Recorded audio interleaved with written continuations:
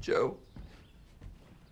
Oh, Al, please don't freak out, all right? Anastasia's never gonna find out. What happens on tour stays on tour.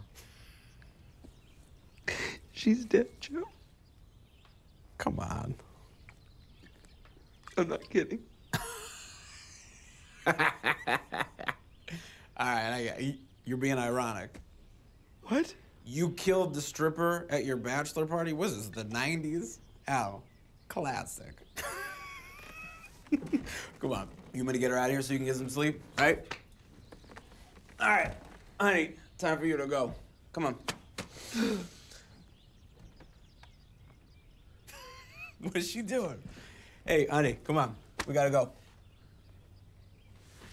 Honey, what are we doing? Jesus fucking Christ.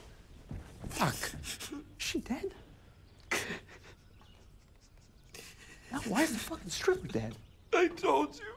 Well, how did this happen? I don't know.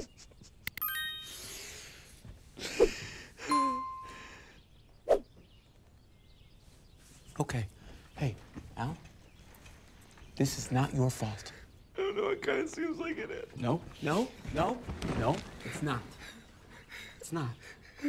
Am I gonna go to jail? What? What about the wedding and my job? Anastasia's gonna be so upset with me. Well, no, Al. It was an accident, right? I mean, It was an accident. I mean, of course it was a fucking accident. Yeah, of course it was a fucking accident. No one's gonna go to jail because no one's ever gonna find out. If anybody asks, we all saw her leave last night. She stripped, and then she left. She left? She left. Okay, all right. It's gonna be fine, all right? We're gonna take care of this. We just gotta get rid of the body before the others leave. Hey, it's okay, look at me. This is not your fault, Al. You did nothing wrong. All right. You did nothing wrong. This is not your fault. Can you uncuff me? Come here.